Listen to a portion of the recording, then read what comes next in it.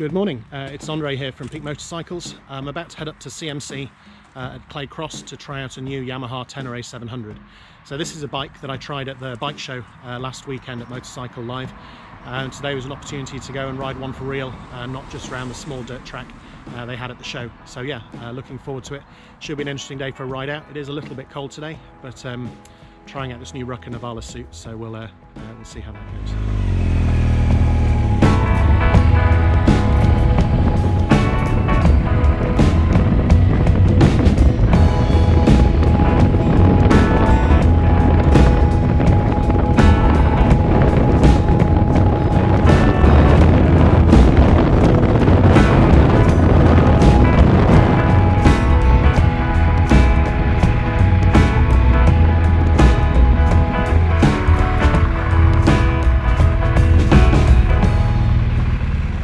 So I made it here to CMC Motorcycles in Clay Cross. I'm going to have a go on the Tenere 700 demonstrator, which is just here behind me. This is the Explorer version, so this one comes with the metal panniers and the bash guard and the centre stand. It's bitterly cold, absolutely freezing. It was between 1 and 3 degrees for the ride over. So yeah, let's see how much of a test ride we can actually have, and hopefully I'll avoid any ice. The suit's holding up well. I could probably do with an extra layer on the legs, maybe just like a base layer and maybe even an extra layer on top, but I think as long as I wasn't going too quickly, it's absolutely fine with just a t-shirt underneath. I think for if I was going to do anything on a motorway or a dual carriageway, it definitely needs another mid layer to go underneath it all. But yeah, all great. Here we go.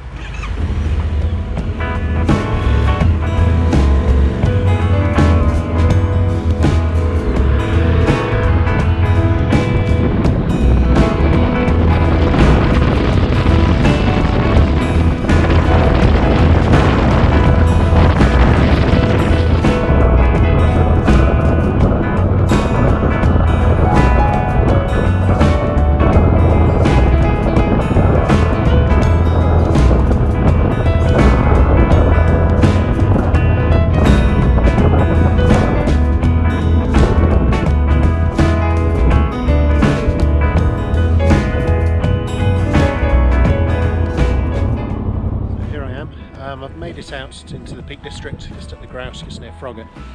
It's been bitterly cold. I came up the dual carriageway at a Chesterfield bypass. Horrible visibility, maybe 10 metres at best. Yeah, couldn't feel my fingers, despite definitely needs heated grips if you're going to ride it through the winter in the UK. And then I've come here and I can almost see the blue sky just trying to poke through.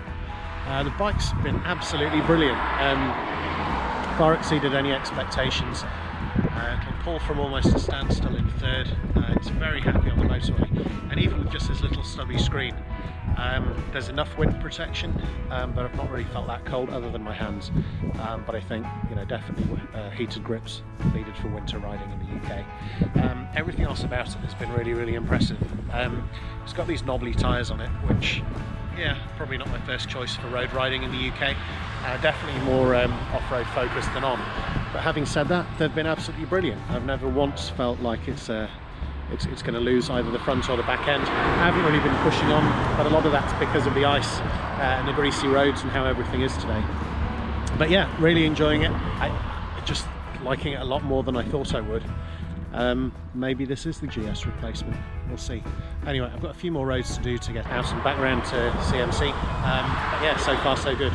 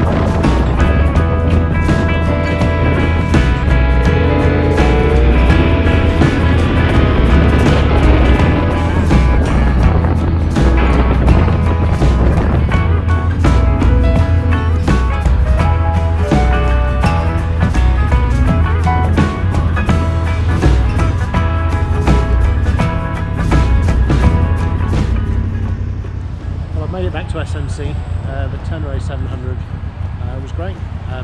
Struggling to find fault with it really. Trying to work out if it could actually replace my GS. There's a few things about this particular one that I've ridden that I'd probably change. Definitely needs heated grips for the winter. The exhaust's a little quiet, so I know they do an Acropovich to go with it. And the only other thing really is the panniers that come with the Explorer look a little bit too small. So if they do bigger panniers, definitely get the sports exhaust, certainly the heated grips. Then yeah, I think I'd probably have one. Obviously I need to have a think about it and make sure I can fit one in the garage, but maybe swapping it for something else. Yeah, it's brilliant. It was really good. Loved it.